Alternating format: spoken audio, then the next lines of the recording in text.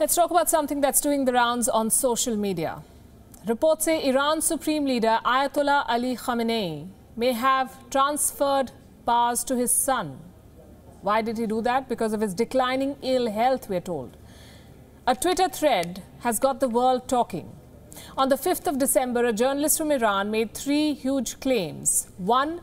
Khamenei's power and duties have been transferred to his son, Mojtaba. 2. Khamenei had to cancel a recent meeting with Iranian President Hassan Rouhani because of his poor health. And 3. The Iranian Supreme Leader has prostate cancer.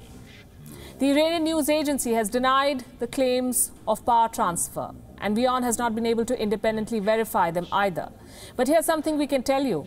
The Supreme Leader is the be-all and end-all of Iran. So if the claim of the Ayatollah transferring powers to his son is indeed true, then it's nothing short of a seismic change in Iran.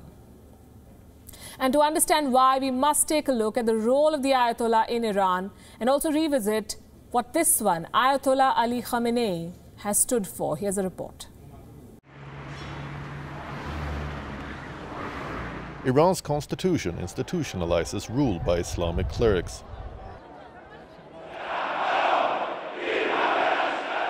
Khamenei is Iran's second Ayatollah. Ayatollah means the sign of God. Over the years, it has become synonymous to dictatorship in Iran. Ayatollah Ali Khamenei is Iran's spiritual head and has the final say in everything that happens in the country. He has made Iran the center of Shia theology and has molded the country into what it looks like today. Your Excellencies. Khamenei is against free elections and open press. He has weakened Iran's presidency, invested Iran's Revolutionary Guard with all the power it has today. It was Khamenei who decided to pursue a nuclear energy program.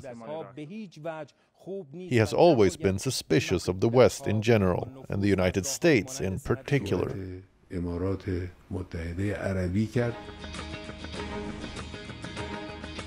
the late 90s, Khamenei blocked then-President Mohammad Khatami's push for the tent with the West.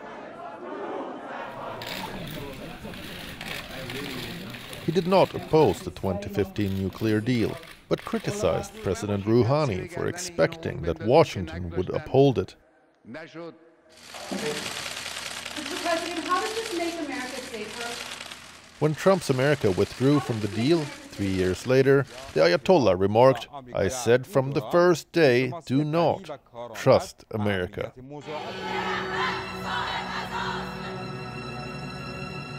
Iran's deceased General Qasem Soleimani was Khamenei's close friend. He has promised severe revenge for Soleimani's assassination. Khamenei believes Israel should be eliminated. Cancerous tumor is what he calls the country. The Ayatollah also questions the reality of the Holocaust. In the past, he has issued fatwa against author Salman Rushdie. And very recently, he played down the Wuhan virus. It's not something extraordinary, the Islamic scholar said.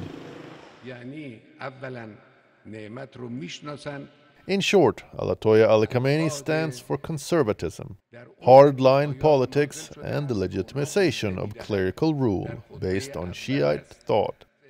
Khamenei has monopolized the interpretation of the Islamic law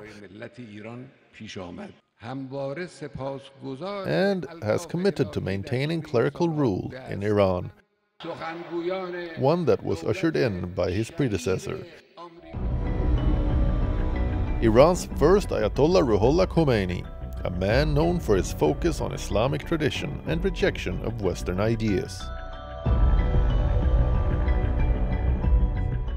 The two men get the credit for making Iran one of the most powerful and unpredictable nations in its neighborhood. Bureau Report, WION. World is One. Thank you for watching Gravitas on WION's YouTube channel. If you want to stay up to date with what's happening around the world, then subscribe to our channel and don't forget to like and share. Thank you very much for watching WION. World is One.